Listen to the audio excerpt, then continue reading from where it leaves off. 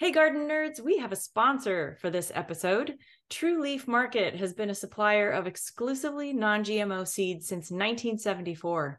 They offer a wide selection of seeds, many of which are heirloom and organic, for everything from vegetables to flowers, grains to herbs, and specialty seeds. I'd say where they shine is in their huge selection of seeds and growing supplies for sprouting and microgreens. So if you love that, you'll love this. Their seed packets are affordable and are available in sizes from the home gardener all the way up to bulk wholesale. Visit trueleafmarket.com and use our promo code GTOTW10. That's GTOTW10. Now, on with the show. Welcome, everyone, to the Garden Nerd Tip of the Week podcast, where garden nerds from around the world talk shop, share stories, and offer their favorite tip. I'm your host, Christy Wilhelmy. This week, my guest is Noelle Johnson, better known as the Arizona Plant Lady. She's the author of the new book, Dry Climate Gardening, and it's about growing beautiful, sustainable gardens in low water conditions. As you may have guessed, Noelle lives and works in sunny Arizona, where she's a horticulturist and landscape consultant. Thanks for chatting with me, Noelle. I am thrilled to be here. Thank you. I see that your focus is on landscaping and non-edible plants for dry climates. And while it may seem like that's only something folks in the desert need to learn about, if you look at the drought map in the US, drought has a hold on more and more of the country. I mean, here in California, even with all the rain we've had, more than 3/4 of the state is still in moderate drought or worse. So did your passion for low water landscaping come from that influence, from drought conditions, or was it something else? Well, I'm from California. Oh, I'm from Los Angeles and moved to Arizona 37 years ago when I got married. And the desert is a very dry, different place. And so dry climate gardening is a way of life. It's a way of gardening in the desert. And regardless of whether there's drought or not, because most plants in the landscape, unless they're natives, are going to need supplemental irrigation. So that is what inspired this book, to help people learn how they can create those beautiful outdoor spaces. Yet my upbringing in California, where even as a young child, I remember incidences of drought and how we had to be very careful at home, and we had to cut back on our water usage. And so with the changing climate and a lot more drought than there used to be from when I was young, dry climate gardening is a way to create more resilient outdoor spaces. So whether you are in times of drought or without, you're going to have a garden that's going to flourish and look great. yeah, I remember. Well, it's funny because I was just traveling to Seattle for the Northwest Flower and Garden Festival recently. And was wherever I'm staying, I'm not flushing the toilet, because we're conditioned to not flush the toilet unless you really need to. And I realize that in other places that might be weird still, but we have, it's sort of ingrained. So you just moved to Arizona and took that on as like, okay, this is continuation, but even more so, it's more extreme, right? So it is. where in Arizona are you living, and what do you have growing in your landscape? Let's take our listeners on a quick tour. All right. So I live in the greater Phoenix area. I live southeast of Phoenix. And my garden, I love color. I love lush greens. And so I have many wonderful drought tolerant plants that don't look drought tolerant. And I love color. I have things blooming throughout the entire year. I have hummingbirds and butterflies and all sorts of beauty outside of my window. I do have some cacti and I have succulents as well. I think they look wonderful in combination with flowering shrubs. I do have an edible garden. I have citrus, apple, and peach trees. I live on 1/3 of an acre. Ooh. And it's just enough room for me to have enough of a playground to play in for myself. And For me, I love the ability, especially where I live, that no matter what time of year it is, there's always something beautiful outside. You know, we can garden 12 months out of the year, and people are really shocked at what's possible while managing our water usage and the types of plants that you can choose that can handle the water availability, yet still look amazing. You mentioned you garden year round. Is that true of your veggie beds as well, or do you have a dead zone in there too? 12 months a year growing Really? beautiful vegetables. Mm-hmm. How are you protecting your veggie crops? Tell me. I must know. So, you know, the biggest difference, one of the wonderful things about living in a dry climate is we have fewer insect pests than other parts of the country. My oldest daughter lives in Michigan. She has a beautiful garden, but she has so many bugs. Yeah. I don't even know what they all are. And so a dry climate limits the amount of insect pests that we have to deal with. We have some, but not that many. But to grow vegetables throughout the summer months, ideally we put shade cloth on our vegetable beds beginning in mid-May, or when the temperatures hit 100 degrees and above. And then usually we're going to take it down in mid-September, and then we'll start getting busy with planting edibles in late September, early October. Nice. Now back to dry climate plants. In our industry, we hear the phrase right plant, right place all the time. So what does that look like in a dry climate? This is something people get wrong a lot. All the time. All the time. Doesn't matter what region you're gardening in. Mm-hmm. So, first of all, it has to deal with making sure you have enough room for the plant to grow to its mature size. That's number one. Second, we need to match plants' sun exposure requirements. Where is it going to do best? Can it handle the shade? Can it handle bright shade? Does it need filtered shade? Does it need full sun? And most plants that produce the most blooms and flowers really do best in a full sun environment. But there's a little wrinkle involved, because if you are in a dry climate, and particularly in those hot summer months, the sun can be a lot more intense. So just because a plant may say full sun on the label does not necessarily mean it can handle the full sun where you are. Those labels are meant to be very broad and for all different regions.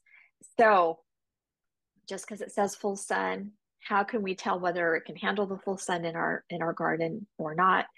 And that's where looking at local resources is really important, such as a local nursery or local garden center where you have nursery certified professionals who can help you with that.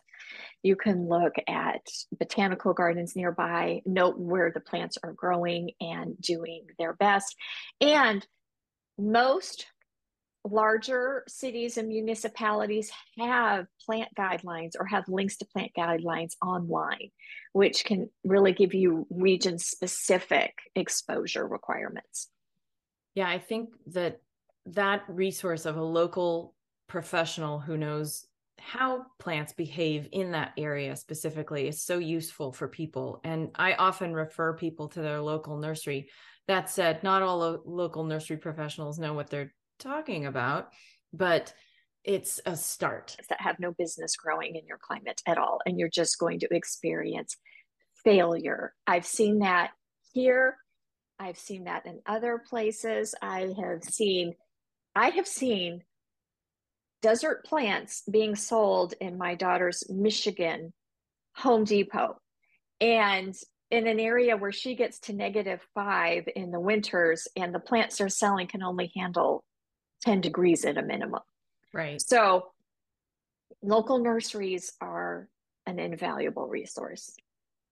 Yeah, and big box stores, I have often said that they are treating the plants that they carry as any other product on the shelf. They're not really nursery professionals. They're just putting stuff out and hoping that you'll buy it before it dies. Really. Absolutely. Yeah. Absolutely. They're not going to take care of them well at all. And a local nursery does. Yeah. All right. So your book, let's talk about that for a bit. Your book offers some really great advice for plant care in extreme heat, from thick layers of mulch to putting up umbrellas over plants during heat waves. You mentioned shade cloth earlier. That's very important. How else can people protect their plants and keep them thriving in high heat, aside from obviously choosing the right plants in the first place? Yes. So, if you listen to the news, you are hearing more incidences all over the world of unusual weather. And for us, it was summer of 2020. You take anything bad that happened, you just pile it all in 2020. It just encapsulated it all. The whole year. And Yeah. here we had just out of control hot weather. Now, yes, we're the desert, we're used to hot weather, but we shattered records. We didn't just break them, we shattered them. And even native plants were showing a lot of stress. And it is important to, yes, use plants that are tolerant of the weather conditions, extreme weather conditions where you live, even if they don't occur every year. When it comes to heat, there's a couple of things that you can do. If you know, and you can know, just check your weather. If you know that you are going to have a heat wave, that's temperatures above normal for 1 or 2 or 3 days coming up. One thing we can do is to help get our plants ready for that is water them extra deeply the day before. Give them an extra big drink. And that big drink is going to give them an extra reservoir of water, being ready to fight the heat of the next day and the next few days. So you're not going to water every night before, just one for the next 3 days or so. That is going to help. Another thing you can do is in the evening, it's still hot, but just when the sun starts to go down, go out there with your hose. Now, you're not going to water the base of your plants, but you're going to lightly sprinkle them. Just a light mist, just takes less than a minute, just lightly mist your plants. And what that does is it cools that area, it cools that plant off. It creates a little microclimate and it helps that plant to cool down. And so it's not really using much water at all because we're not watering the base of the plant. We are cooling off the outer space for that. If you have a plant that tends to struggle when it's really hot, and we are seeing all over hotter summers, whether you are in the Midwest, along, in California or in the Southwest, like me, it's happening.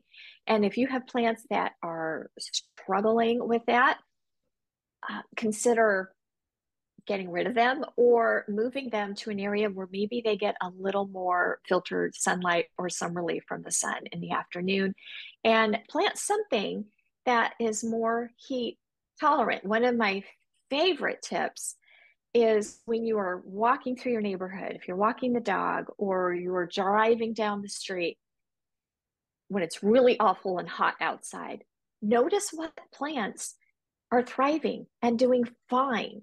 And notice what exposure they're growing in. If you don't know what the plant is, take a picture of it with your phone and go to your local nursery and say, hey, this plant's doing really great. I think I need this. And they'll tell you what type of plant it is. And observation is a really great tool in helping to know what's going to handle these really high heat events. Yeah, I think it's funny because here in California, the plants that often do the best are not the California natives, but the Australian natives, and I feel bad because I want to put more California natives in my garden, but they don't do as well and they don't look as good. So I feel awful for saying that out loud, but that's sometimes. So I understand that. And our yeah. gardens, native is good where it works. But there are so many wonderful dry climate adapted plants. We grow lots of plants from Australia and they rarely have any issues. Yeah. And our climates are changing. And because our native plants are having issues, that is a clear sign. And that they're not handling it as well. Yeah, and I think it also has to do with the fact that a lot of people put in native plants and they continue to water the way that they would water non-native species. And so the roots haven't gotten a chance to dive deep down like they would if they were in an entirely native environment. Absolutely.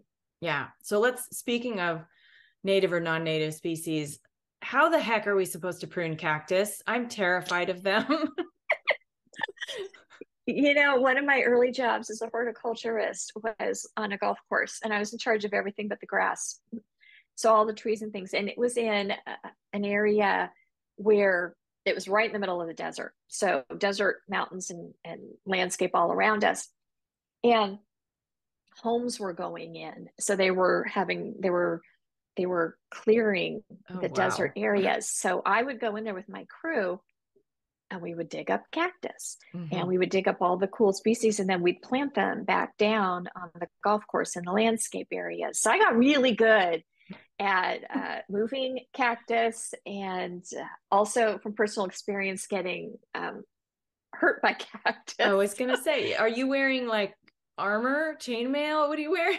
No, I would just wear, we use a lot of rubber straps, to be honest. Rubber straps were really helpful in keeping us protected and things like that. But sometimes accidents do happen. When handling cactus, and smaller is better. If you are doing things with big cactus, hire professionals to do that.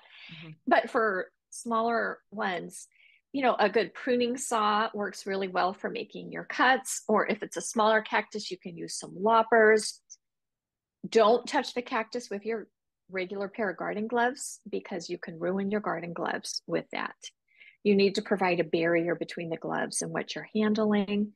You can use, if they're really small thorns, you can use several layers of newspaper. You can use carpet remnants too. Pieces of carpet are very handy for handling cactus. Cardboard works as well. And if you're doing little cactus, you can use a pair of kitchen tongs and use that to place your cactus where you want it to go. That is so clever. I hadn't even thought of that. Yeah, if you've got little bits of cactus that fall to the ground, just buy a pair of kitchen tongs just for that, and you can use it to pick up the cactus and dispose of it. So smart. And then you've got your loppers, your pruning shears, your pruning saws for the big ones. Well, that right there is worth listening to this podcast for. Those tips right there. Now, there are some really great design ideas and helpful tips in your book, and you include an entire section on plant profiles that list native and non-native species that work in dry climates. And it's sorted by, trees, shrubs, perennials, etc. What are some of your tried and true favorites? All right. I'll mention an Australian favorite, and that I have two. Those are Valentine bush and bluebells emu. And they have very beautiful foliage. And what I love about the Valentine bush is it has reddish pink flowers that begin to bloom in January and will last into early April. So you get wonderful cool season color when there's not a ton of blooming otherwise. Bluebells is a wonderful shrub which has blue-gray foliage and violet flowers predominantly in the spring and the fall, and it can handle hot, full sun exposures, shrugs it off, doesn't bother it whatsoever. They do very, very well. Natives that I like to use are Tacomas, and that's Tecoma. And there's a bunch of different species and varieties within there. Now, these are lush green, larger shrubs. So you get that really beautiful lush green foliage. You have trumpet-shaped flowers in shades of yellow, orange, or red, depending on the variety. They can also handle those full sun situations beautifully. And then for a perennial that I really love to use, I love to use penstemons. And penstemons are perennials that are native primarily to the western half of the United States and Canada. And there's different species of those. My favorites are firecracker penstemon. That's Penstemon eatonii, and it has orange red blooms. It blooms throughout the entire winter into spring, and hummingbirds and bees are so happy when I have it out there. And so those are some of my absolute favorites. And you'll notice all those plants have flowers because I'm really into the flowers. Yeah, and I think every photo of a penstemon you'll ever see is with a hummingbird, feeding on its nectar. Absolutely. Yeah, pretty much. All right. Well, those were great suggestions, and there are a lot more in the book, which is great. But it's tip time. So do you have a favorite tip you'd like to share with the Garden Nerd audience? I do. Now, my number one was one I already discussed was observe.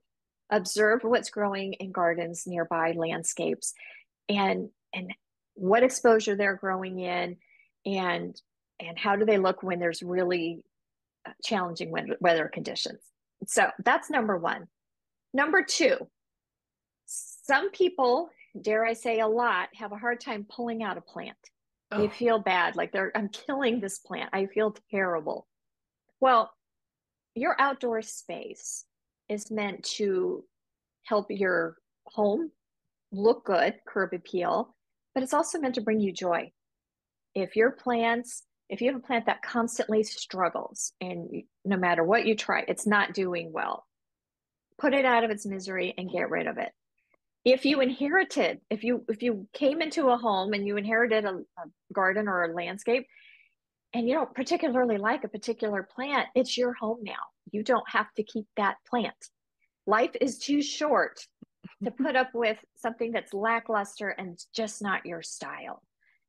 This is your place. Go ahead and put in something that speaks to you, something that looks pretty, something that you're going to get enjoyment from. thank you for giving people permission to call a time of death on something. I think that's really important. I do it certainly with vegetables, and especially vegetables that are being grown kind of out of season where it's too hot for them to grow. And they're like, my broccoli's full of aphids. I'm like, yeah, pull it. Don't eat that. Don't try. Unless you want the extra protein, don't eat Nope. that. Yeah. So, and I'm wondering if you have a tip on some of the logistics about irrigating for dry climates. Irrigation is crucial in a dry climate in most cases to have plants, to have a nice outdoor space. And even if you are going with natives only, mm-hmm. in these changing circumstances and more drought, even natives need supplemental irrigation.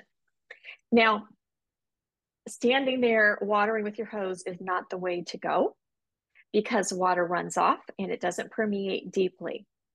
If you are hose watering, you're going to want to put your hose on a plant on a very, very slow trickle for half hour or more to allow that water to permeate deep. Deep roots means stronger and healthier plants that are able to withstand drought. However, the best way to manage your water efficiently and use as little as possible is drip irrigation systems. Mm-hmm. Ditch the sprinklers. I know many people, and I see a lot of this in California, don't just use sprinklers for their lawns, they use it for their other plants. Mm-hmm. And on a hot day, up to 50% of that water evaporates right away before it ever hits the ground. So it's very inefficient. Drip irrigation delivers water right to the source, right to the roots, and it slowly drips out and it permeates the soil beautifully. And to go even further with that, to have that beautiful outdoor space and different types of plants, you want to group your plants together on a single irrigation line or a single watering line, depending on the frequency of water that they need. So if you have trees that need supplemental water, well, they should be on a separate line. They don't need to be watered that frequently. When it comes to your ground covers, your shrubs, and your vines, those can all be put on the same line most of the time. And because they're going to need water more frequently. Then if you have a landscape full of cacti and succulents, don't assume that they don't need supplemental water because a lot of those may come from regions in the world that get more rain than you do. Mm-hmm.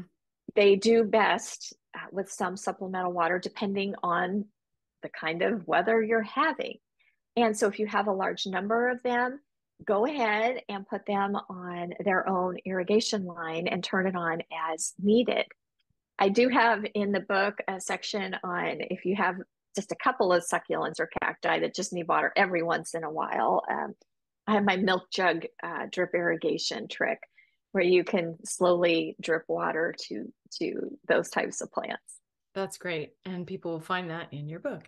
I just want to say, interject really quickly that if, folks who are living in Los Angeles may be familiar with this, and it may be the case in other municipal water districts across the country, we have a stage of drought water restriction program. And right now we are at the stage where outdoor watering is limited, but if you have drip irrigation, you're exempt. So that's another reason to convert to drip irrigation because it's already more efficient than regular watering. So it's the way to go. And I think that it couldn't be, we don't need more reasons than that, really. No, and I will say this about big box stores is a lot of them do offer free workshops if you want to install your own. They sell all the supplies there, or you can hire a professional and have them install it for you. Yeah. Well, thanks so much for sharing those tips, Noelle, and thanks for being a guest on the Gardenerd Tip of the Week podcast. Thank you. It's been wonderful. How should people find you, or where should they look to find you? Well, I have a lot of goodness on my website, azplantlady.com. You can find me on Facebook at azplantlady.com and on Instagram at az.plant.lady. All right, garden nerds, that's it for this week. You'll find a link to Noelle's website on Gardenerd.com, and we'll also post links to her social media feeds and her online course. That's it for this week. Subscribe to this podcast on Apple Podcast or wherever you listen. Visit us for tons of free gardening information at Gardenerd.com. Show your support for this podcast and the other free stuff on Gardenerd by becoming a Patreon subscriber. You'll find us on Instagram and Twitter under Gardenerd1, on Facebook as Gardenerd.com, and of course, our Gardenerd YouTube channel. Happy gardening!